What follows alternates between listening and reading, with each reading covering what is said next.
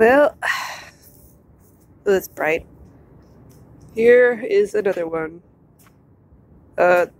Luckily for this one, they weren't under a carpet or furniture or anything. That happens a good amount. Several of them have hidden under furniture after they come inside. But this one was just by the door, so she must have been a new arrival.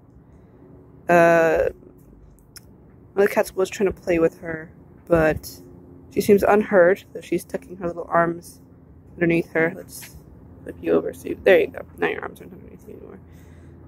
As you just saw, she also has the blue underneath. I think all those kinds of lizards do. She is very pretty, though. I mean, like, look at all those bright colors. This might be the prettiest one yet. Just keep on getting prettier, huh? She seems pretty unintimidated, pretty sedate, I guess. I don't know. She is looking at me. And at the camera. Hi there, hon. I'm leaning towards the name like Nadia. So I'm thinking maybe Nadia Neck. Because that rhymes. And I guess that's my scheme so far. I mean, they don't have to rhyme, but I just thought it sounded nice. So, I guess when the thumbnail is released after I film this, that is, we will all know. Why is there a can? Hello? There's just a can of pickled beets in our yard. Should not be there. We don't have pickled beets. Did someone throw that thing? Because if so, they have a good arm. Or one of the animals just picked it up and played with it. I don't know. Anyway, I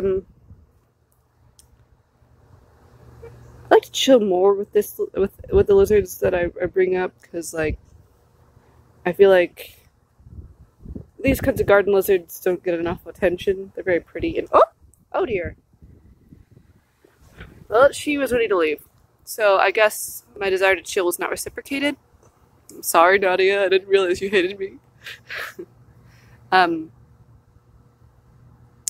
that's probably for the best that she leaves. Like I said, there's really not... I was gonna say, anyway, there's really not a lot of ways I can make these videos longer and not just distress the lizards.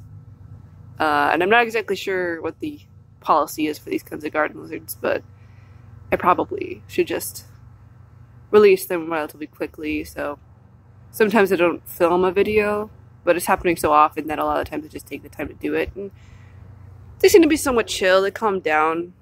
They don't seem to mind being held very much, as long as they don't poke them or anything. But yeah, I guess Nadia knows what's up, and it's time she moves along, so go on. Just gonna shove your tail a little bit. You're not moving. Okay. Let's get up close up while we can. It's a very pretty lizard. But can we get her to move? My dear. Why are you not moving?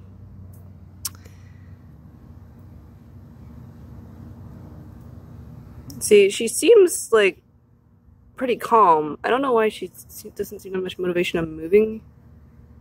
To be fair, I don't know how long this lizard has been in our house. Technically speaking, she could have made a break for it, because some of them do get trapped up in our cupboards and they stay there because the cats sometimes try to find them again. So she could be kind of hungry. And in that case, like, she should go and eat something, but I don't know if she just doesn't have the energy to run away or if she doesn't feel panicked. But she should probably get under something. Nadia, staying in frame.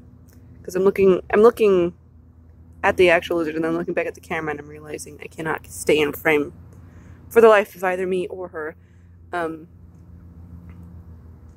Just, can you move, hun? Can you move?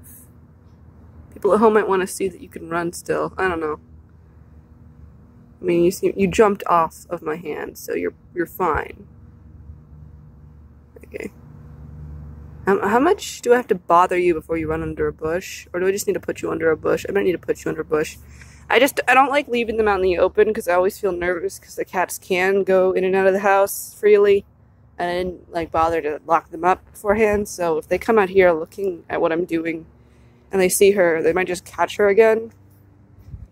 So I'm just going to put them over here by the cactus and where I usually put them. Zoom out a little bit because, yeah. And then, there we go. I don't know why, but it seems like whenever I put them near the actual foliage, they feel prepared to leave. I think it's because they know there's somewhere they can hide easily. So I'm never quite sure whether or not they're in fear of their lives, or if they aren't that scared of me, because, you know, they might play dead if they don't see a better option. Which is why I can't keep them around for too long, like I said. But that was another athletic lizard, so I hope that was entertaining. Anyway, I'm going to take this empty can of pickled beets, and I think I'm going to throw it in the recycling bin. So see you next time.